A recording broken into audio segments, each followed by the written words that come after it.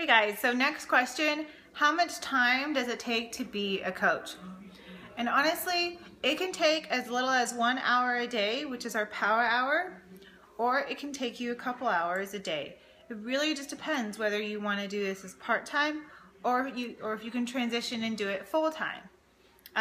You can still be successful whether doing it for an hour. We call it our power hour. We have it broken down 3 different areas for 20 minutes, and really you just maximize your time. So we're not, like trolling on Facebook. I do it a lot. I sit down, I'm like, okay, I've got to get through this. I need to follow up with these people. I need to, schedule some posts and whatnot. But then all along the way, ding, like a little advertisement pops up, and then I might start looking at that and shopping, or I see someone's online, so then I start messaging them just for fun, personal stuff, or I get an email, and then we get sidetracked, and then what happened to that 1 hour ends up being 2 hours, and then did we get really everything done? No. So when we do that power hour, we're really focusing, we stick to just those 3 areas, we get it done, and then after that, then you can have your fun. I stick with that. I don't always just do an hour. I really try to do more about 2 hours a day, but then throughout the day, depending, people are messaging me, I'm getting some interest, or people are comments, I see comments, then of course, you spend the time and you just quickly, respond. So that's, in a nutshell, easily how little time you can spend. I mean, you could spend, hours and hours to do it, but do you really need to? No, you don't really need to spend hours and hours a day on Facebook. Now, most of us are already on Facebook, so is it really going to be taking additional time from what we were already doing? Not really, because you're sharing everything. You're sharing what you're doing. You're sharing what you ate. Take a picture, do a selfie after you worked out, just sort of like justification, like for real, I did work out. I'm not just saying, like typing, I worked out and yet, I'm in full makeup and I haven't, broken a sweat in a week.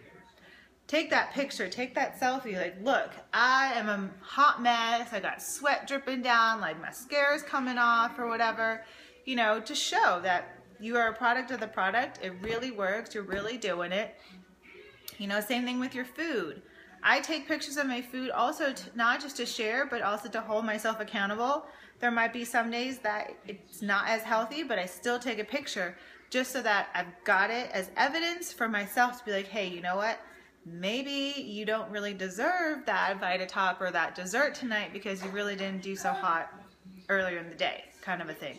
Plus it also, I'm not perfect. Nobody's perfect.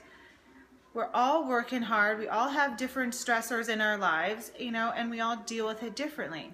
So I just try to, be more open as far as that aspect of my life. Now, not every aspect of my life is going to be open, but as far as my fitness and my health, I'm for sure going to share that. So in that already I was starting to share. So it was no real difference in time from what I was doing before. The time extra that I'm spending now is developing relationships, and you have to spend time with that. Nobody's going to want to spend any dollar amount if you don't build a relationship with them, if they don't trust you, if they don't feel safe. So that's really how I feel. I know how I see the time. The time that I have spent is time spent building relationships and making new friends that I most likely would not have made because I am a stay-at-home mom. Would I have been able to meet some of the people that I know now from Pennsylvania, from New Jersey, from Tennessee, Florida, Colorado?